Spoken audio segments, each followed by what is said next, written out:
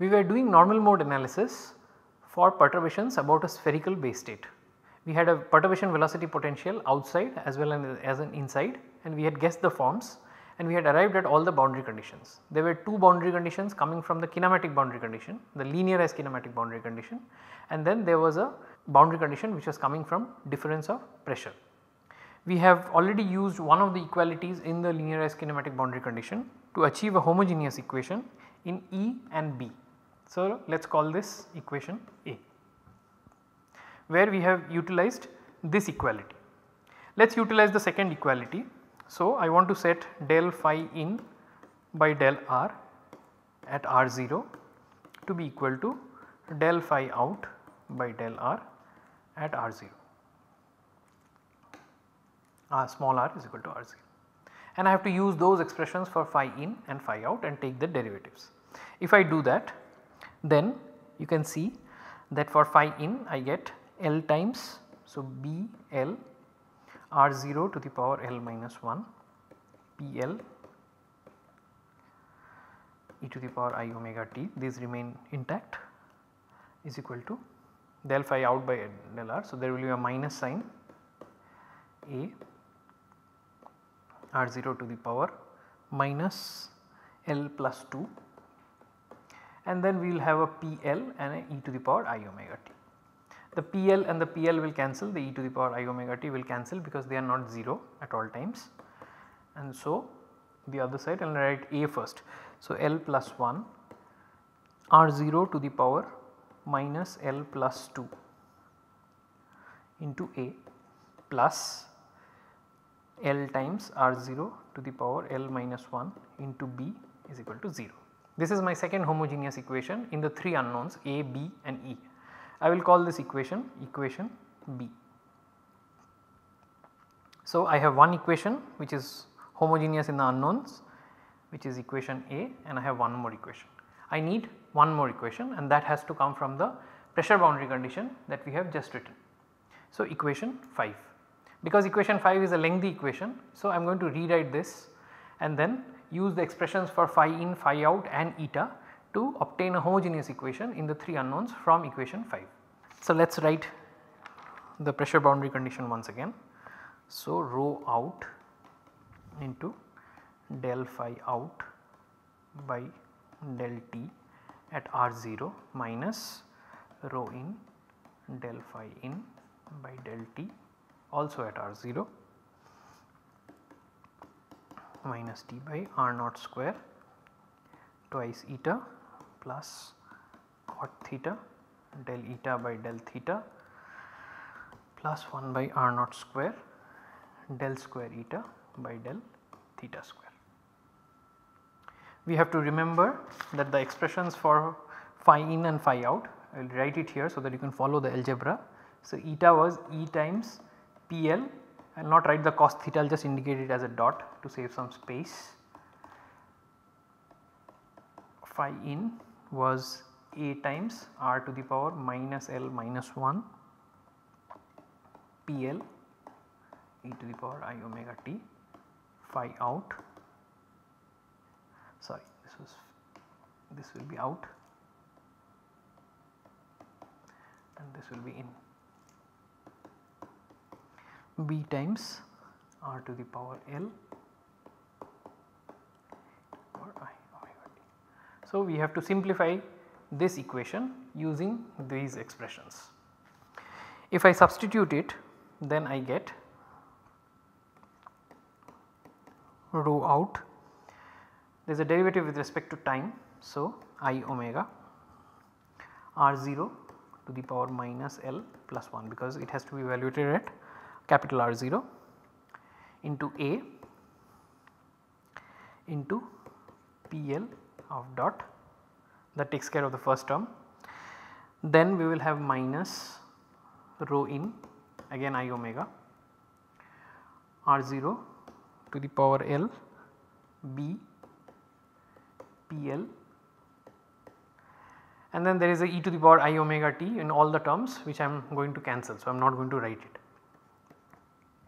is equal to minus t by r naught square. So, twice eta.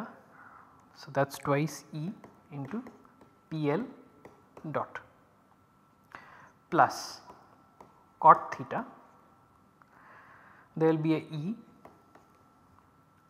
and then there will be a dPL by d theta. Again I am not writing the e to the power I omega t. You can see that all the terms will have a e to the power I omega t and that can be cancelled out. So, I am not writing that, plus the last term. So, there should be no r naught square here. Yeah. So, the r naught square has already been taken common outside the bracket. So, that was a mistake. So, del square eta by del theta square. So, there will be an E here and then this is just d square PL by d theta square. Now, let us look at the right hand side of this equation. You can see that there are derivatives with respect to. So, let us look at the right hand side, the RHS of this equation. We will have to do something about the right hand side, without which we cannot just get our dispersion relation, because you see what appears on the left hand side is PL of theta in both the terms, whereas what appears on the right hand side, one term contains PL of theta, but the other two terms contain the first derivative and the second derivative of PL with respect to theta. So, if you want a dispersion relation which is independent of theta, we will have to somehow convert the right hand side, make all the terms proportional to PL of theta. Let us see how. So, I will take the right hand side of this equation and I will write it as R0 square. I will write the highest derivative first. So, there is an E overall. So, I am going to write the E at the end. So, every term has a E. So, I am just going to write the highest derivative, which is the last term above, then the next highest derivative, which is cot theta times dPL by d theta, and then the first term, which is twice PL. The whole thing gets multiplied by E. Recall that PL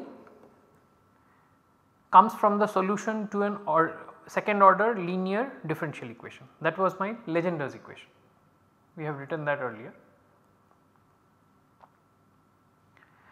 So, PL comes from the solution to this equation.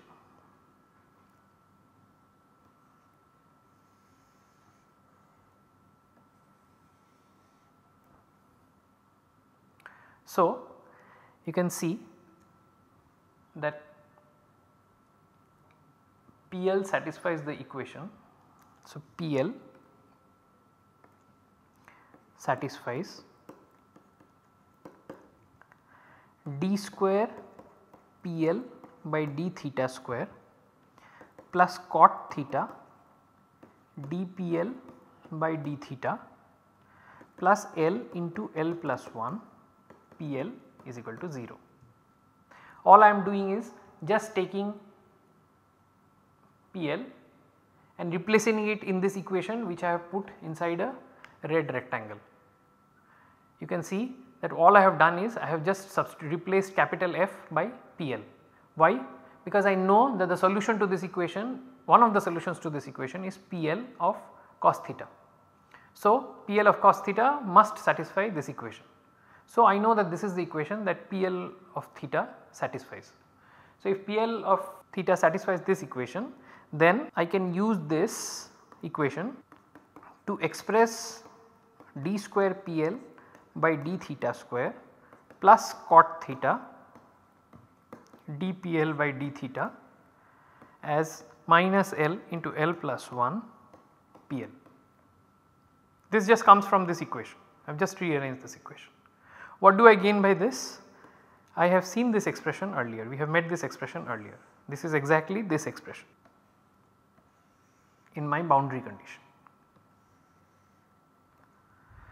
So, it allows me to replace the second derivative and the first derivative with just minus L into L plus 1 PL. So, the whole term on the right hand side of this equation becomes proportional to PL. Because on the left hand side both the terms already have a PL, I can cancel out the PL, and what I will get is an equation in A, B and E whose coefficients do not depend on theta. That will be my third equation in A, B and E. Let us do the algebra. So, I am just going to take this identity that we just wrote and I am going to replace this term plus that term, there is a E common, so I can pull that out and I can replace the sum of those two terms using this. If I do that, then this is what I obtain. So, we obtain, so the left hand side remains the same. So, rho out I omega r0 to the power minus L plus 1, I am just rewriting the left hand side, A into PL of dot, and I am not going to write the e to the power I omega t because that will get cancelled out, minus rho in I omega r0 to the power L B into PL of dot is equal to the right hand side. The right hand side has 3 terms. The first term is left as such because the first term is just 2 times E times PL of dot. So, the first term is just this, we do not do anything with this and we replace the next 2 terms using the identity that we have just obtained. So, we obtain inside 2 minus L square minus L, it is just L into L plus 1 with a minus sign into PL of dot into E. You see the Legendre's equation has helped us simplify the expression drastically on the right hand side. Now you can see that there is a PL everywhere, I can cancel it out. Once I have done that, the coefficients of this equation which contains A, B and E become independent of theta. So I can get an equation which looks like rho out into I omega r0 to the power minus L plus 1 into A minus, so I can keep this in a bracket to remind us that this is the coefficient of A. Similarly, a coefficient of B, rho in I omega r0 to the power L into B minus, I am shifting the term on the right hand side to the left. If I do that, and I will keep it as minus because I am swapping, I am pulling out a minus from here. So, you can see that I can write this term as T by R0 square and I can factorize what is inside as L plus 2 into L minus 1. You can multiply and convince yourself that this is correct. So, that is my third equation, so I will call it C. We had 3 equations, so let me write it again. So, we had I omega E minus L R0 to the power L minus 1 into B is equal to 0. This was my equation A. Then I had an equation again, so this was obtained from the linearized kinematic boundary condition. Then I had one more from the linearized kinematic boundary condition which was L plus 1 R0 to the power minus L minus 2 into A plus L R0 to the power L minus 1 into B is equal to 0. This is equation B. And then we have equation C. So, those are our 3 equations in 3 unknowns. Not all the unknowns appear in all the equations, but they are linear homogeneous algebraic equations in the 3 unknowns. Once again we can write it as a matrix equation, as a homogeneous matrix equation, and the unknown vector will be A, B and E. The determinant has to be equal to 0 in order to obtain non-trivial solutions to A, B and E. If we do that, I leave it to you to work out the determinant. I will just tell you the dispersion relation. It is a little bit of algebra, it is not difficult, you can try it out for yourself. If you work out the determinant of this, you have to be careful, you have to rewrite these equations such that in every equation, so if you write it in the order A, B and E, then you have to make sure that you are writing down the coefficients correctly. So, for example, equation A has to be written with B first and the term with E as next. Similarly, equation B is already written in the correct form. So, equation A has to be, the 2 terms have to be switched. If we work out the algebra, then it just turns out that the dispersion is, so you can see that it will give us a quadratic equation in omega, and that quadratic is the following. So, it is omega square into rho in into L plus 1 plus rho out into L is equal to T by R naught cube L plus 1 L plus 2 into L minus 1. You can see where this is coming from, the L plus 2 and the L minus 1 was already there. So, and then we are collecting more an L into L plus 1. I can shift everything to the right hand side except omega square, and I can write it as T by R naught cube, and I will pull out a rho in, because T by R naught cube into density has the dimensions of frequency squared. So, whatever is left must be a non-dimensional quantity. So, this is L into L plus 1, L plus 2, L minus 1 divided by L plus 1 plus rho out, it is a density ratio divided by rho in, because I have taken rho in common, into L. Once again we achieve the same form, these are surface tension driven oscillations.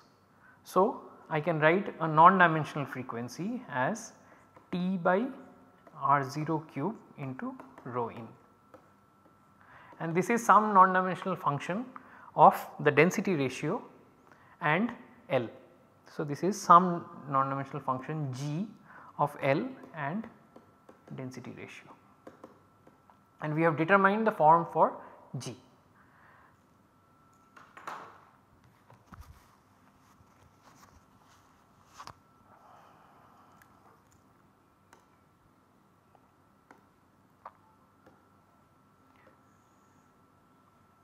So, this is our dispersion relation. Let us compare this dispersion relation with all the other pure capillary driven dispersion relations that we had obtained so far. So, we had obtained earlier for pure capillary waves on a pool of finite depth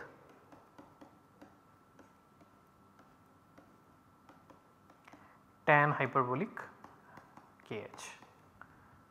The right hand side is non-dimensional. This was for capillary waves on a rectangular pool of depth h. We have seen this before. Then we had waves on a cylinder, on a liquid cylinder. This was T by rho R0 cube. I am writing the non-dimensional frequency on the left hand side, and whatever is left on the right hand side is a non-dimensional function of its arguments. So, this was Kr0, we had found an instability here, Kr0 square minus 1, the modified Bessel functions I1 and I0. This was for capillary waves on a liquid cylinder, ignoring the gas outside, of radius r0.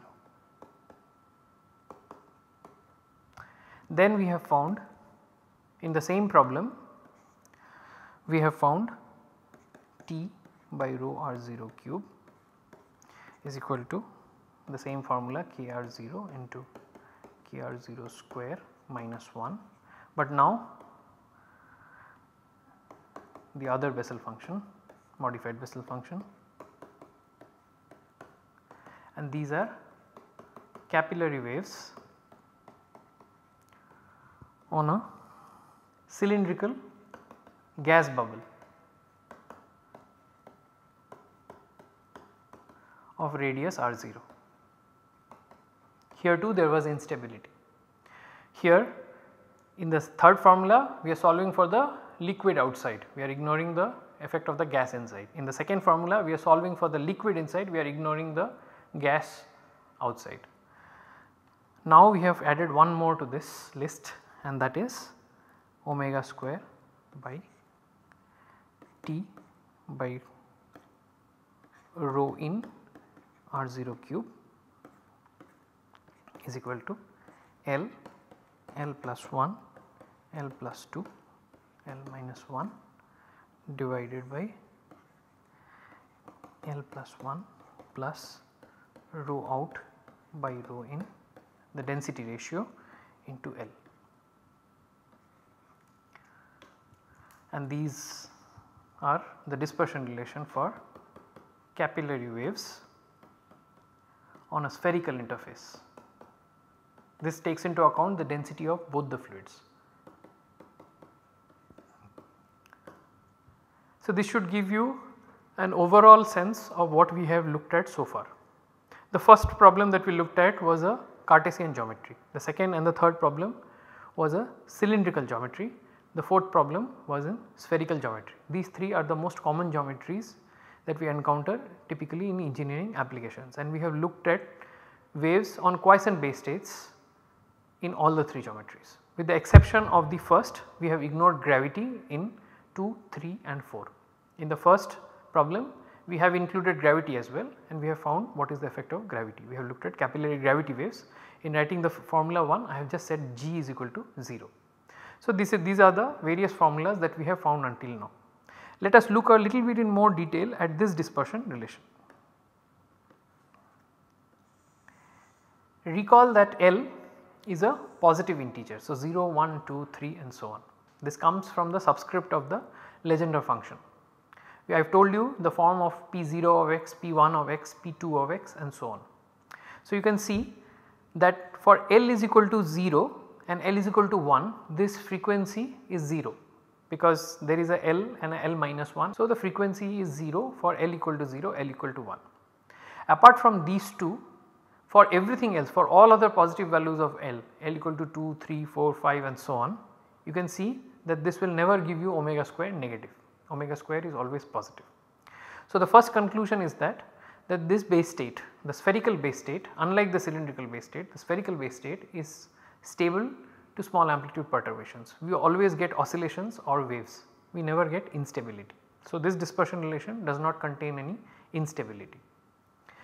Now, we will understand the L equal to 0, the L equal to 0 and the L equal to 1 limit.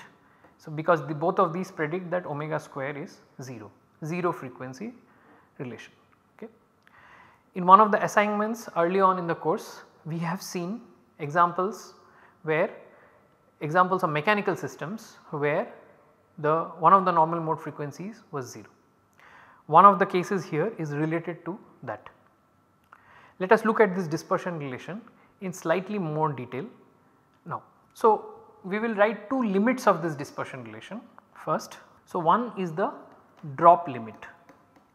The drop limit is the limit where we are saying that the outer fluid is a low density fluid, typically a gas, and so we can ignore the density of the outer fluid compared to the inner fluid. So, it is a liquid bubble surrounded by let us say air. So, a water bubble in air, raindrop is a good example. So, the drop limit we set rho out to 0, retaining rho in. If we do that, then the dispersion relation simplifies. So, our dispersion relation is, so I am just going to write it in dimensional form, T by R naught cube, and I am going to push the rho in inside so that it is easier for me to set things to 0. L plus 2 minus 1 divided by, there was a rho in, so this is rho in into L plus 1 plus, if I push the rho in inside, then this ratio just becomes rho out into L. So, now if I take the drop limit of this dispersion relation, so then omega square of drop is equal to, so I just set rho out equal to 0. So, the L plus 1 and the L plus 1 get cancelled out, I get a rho in here, and then I have L into L plus 2 into L minus 1. This is a very well known dispersion relation. It is used frequently in analyzing the natural oscillations of liquid droplets. There is a bubble limit also, bubble limit. Here we set rho in to 0. We are saying that there is a liquid outside and there is a gaseous medium inside. So, we are going to solve for the liquid outside ignoring the gas inside, that is the bubble limit. You can think of an air bubble in water. In that case the density of air is negligible compared to water. So, we will set the reverse, we will set rho into 0. So, omega bubble square is equal to. So, now we are going to set rho into 0. So, I will get a T by R naught cube into rho out. The L and the L will cancel out, and so I will get L plus 1 L plus 2 into L minus 1. This is the dispersion relation for bubble. Note that these govern what are known as, these are all oscillations, these are frequencies which tell us the frequencies of small amplitude oscillations. Note that these are shape oscillations. What does that mean? This implies that there is a shape, but at linear order there is no change in volume. So, these are shape oscillations. In particular, in the case of bubbles, volume oscillations are also possible when the air behaves as a compressible medium inside. The gaseous medium behaves as a compressible medium inside. These dispersion relations govern shape oscillations and not volume oscillations. So, let us understand the origin. So, as I said earlier, the full dispersion relation gives omega square is equal to 0 at L is equal to 0 and 1. Why is the case? Let us understand this in a little bit more detail. For this, we will need to calculate the volume of the perturbed drop.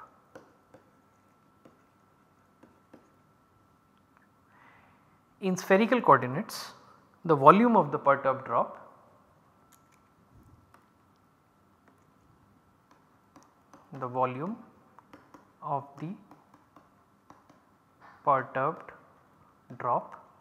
in spherical coordinates has to be computed through integration. In r theta phi coordinate system, that is spherical coordinates, the volume of the perturbed drop is given by this integral. So, r goes from 0 to r naught plus eta, and eta itself is a function of theta and t, and theta goes from 0 to pi and psi goes from 0 to 2 pi. Nothing really is a function of psi, so the psi integral will be the easiest to evaluate.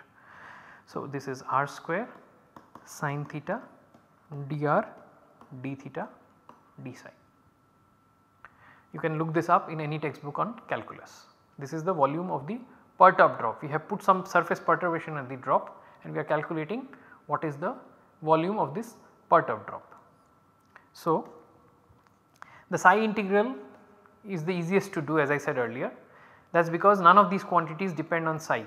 The eta here is a function of theta and time. So, I can do the psi integral and that will just give me a 2 pi, because the limits of psi is 0 to 2 pi.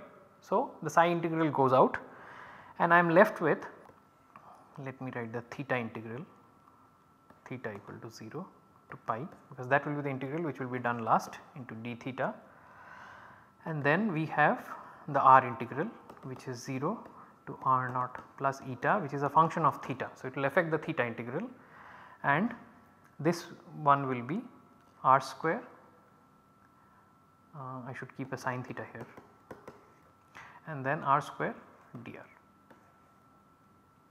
If I do this, then this just becomes 0 to pi d theta sin theta and r cube by 3. So, this will become r0 plus eta whole cube. We will continue this integral in the next video.